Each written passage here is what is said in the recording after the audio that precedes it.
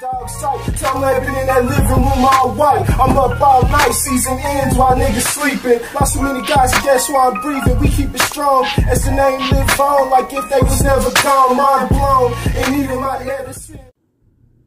Hey, what's going on? Welcome back to the Great Culture. Let's talk about it. Let's talk about it.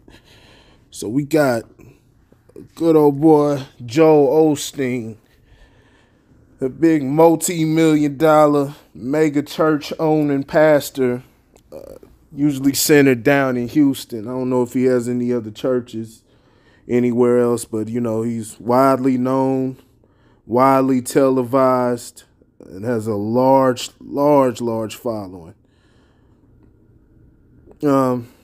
He's catching flack right now because on social media, allegedly, and there's been more information that, you know, kind of disputes this, but he's catching a lot of backlash because a picture, he posted a picture of his $325,000 Ferrari. Everybody's mad. You know, it's bringing back the conversation again of, you know, pastors just being pimps, being crooks, you know, and everything else, you know, just it all being a get-rich scheme. Now, 9 times out of 10, I think that does characterize, you know, your pastors outside of the crook area, outside of the crook classification. But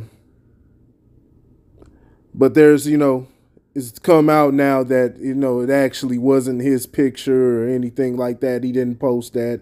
And no, he doesn't own a $325,000 Ferrari or whatever. But let's talk about it as if he did, because like I said, all of the backlash, everything that came with it, you know, people had a lot to say, and a lot of people are pissed off. You know, they believing that, you know, he should fall, you know, this is the reasons why you should be taxed by the U.S. government and everything like that. These are my thoughts on it. He can't be a crook. Now, if you want to say manipulative, which is, like I said, a lot of pastors can be, but you know, that's a subjective. That's subjective. But he's not a crook because he's not holding a gun to anybody's head and taking their money. These congregations at these churches and everything, they voluntarily do this stuff. And I think I did a video about this when it came to Tamika Mallory and the money she was receiving. No, was it Tamika Mallory or was it Patrice Cullors? It was one of them. But the money that they receive, you know, from Black Lives Matter's donations and things like that, and, you know, a lot of times they don't end up, you know, kicking money back or anything like that, and they just, you know, they get fat off the hog. You know, just like Patrice Cullors, you know, buying that $3 million house, you know, out in the cuts. And then, you know, when she gets exposed for it or catches backlash for it, she drops out. You know, she steps down from her position. But it's like I've said, I don't have a problem with it. I don't have a problem with it because at the end of the day, you can't hate the player. You got to hate the game. Hate the coach that put him in the game. And in these instances, it's the people who continue to donate to these people. It's kind of like Umar Johnson. He's been sitting around for 10 years talking about this school and nothing's been done. He'll give you a finishing date on when everything, need to be done, and then it never comes into fruition. And all he does is depends on people and their amnesia in their short-term memory to where they're either forget or they just had no knowledge of how he was operating before. And so he can keep moving the needle, and you'll keep sending money in hopes of, making these things happen. Now, Candy, now, if anything, when it comes to making false promises or anything like that, I'm not entirely sure if you can go to court on something like that. Maybe you can, because it was promised, and you provide that proof of why you donated that money and when it was expected to be done. Even though it wasn't set in writing. I mean, in this day and age, you got everything on, YouTube, social media, IG, and everything. So people are giving their word on there, but I don't know if that can be held to a contractual agreement or anything like that. Half the time, a lot of these people are, patronized, giving their, having money dished to them just because of their messages in general. That's what happens with Joel Osteen. They love the message, these different pastors, and they passing that collection plate around. Sometimes they may tell you what it's for, for the church in general, or just who knows. But y'all keep putting these folks in the game. Y'all keep making them rich. Be mad at the people who are, be mad at the people who are doing that. I'm not gonna say y'all. Normally the people who are mad are the ones who aren't donating, but it's the congregation. It's the people who are followers. It's a free market. If you got something that you can sell to the people that people believe is worthwhile, just like, people use liquor, marijuana, different things, even food, to feel good. More than just hunger. A lot of times food is used as a comfort food. Desserts and things like that. Well, it's the same thing, even though it's not something that's, it doesn't have a physical form, but words can be comforting. A good word. And so a lot of times people are willing to patronize a person for that, no matter if what they're saying is accurate, no matter if what they're saying is truthful, anything like that. And so if you have a large influx of that because a person is outstanding with his words, or just, that charismatic of a person, that's a free market. And he deserves every dollar that you give him, because he's able to do that. That's just what he was able to. He put it, the people determined his worth, right? The people determined his worth. So don't be mad at the player.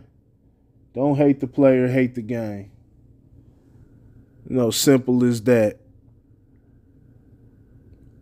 And a lot of times, 9 times out of 10, when it comes to people like that and people doing activism, it's a double-edged sword. But I do believe that, you should at least try to patronize a person who's giving a good message or going out of their way to do different research, things like that, because, you don't want to see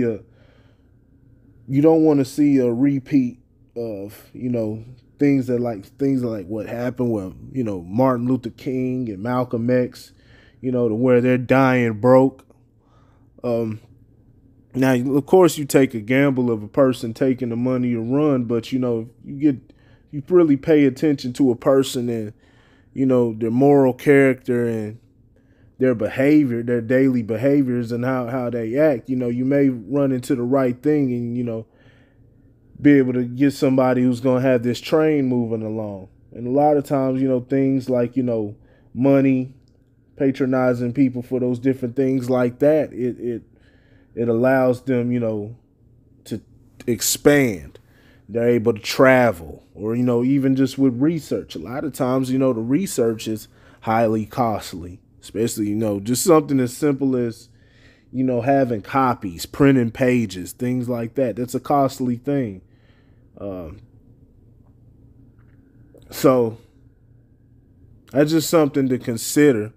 Like I said, Joel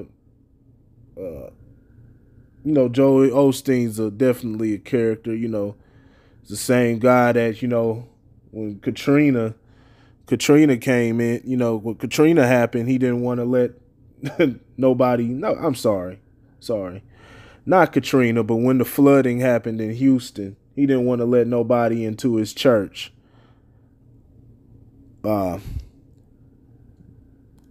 you know, I mean, he has the right to do that, but, you know, puts him in an extremely bad light, especially as, you know, somebody supposed to be a man of God. And, you know, I don't know. These guys expose themselves every day, especially these pastors. A lot of them are just the biggest pimps ever. As far as you know, the taxes and things like that, having the IRS come after them, I'll never be a proponent of that. I'll never advocate for that, because the IRS has been robbing the people for, you know, over 100 years now, and you know, they, you know, dishing our money to the cartels. Dishing our money to the cartels, you know, they've never been on our side. So if anything, the IRS needs to get off of everybody's ass. It's just that these churches, you know, they're protected. You know, they're protected from, you know, tax-free, you know, from the U.S. government and things like that. First of all, the government isn't supposed to be respecting, you know, or acknowledging any place of, you know, religion. You know, it's a complete violation. So it's crazy. You know, like I said, a lot of people, they don't agree with it. They don't believe it's fair, but hey, it's his money. You know, he got it off his, you know, his words are his work. You know, simple as that. If you want to convince anybody, convince the people to stop donating. You know, other than that, you know, it is what it is. It's all a free market. If you got something, no matter how, you know, just ridiculous it is or whatever, if a person's willing to buy or send you money, you know, for it, you know, to keep you going, can't knock that. So let me know what you think in the comment section. And I'll holler at y'all later. Peace.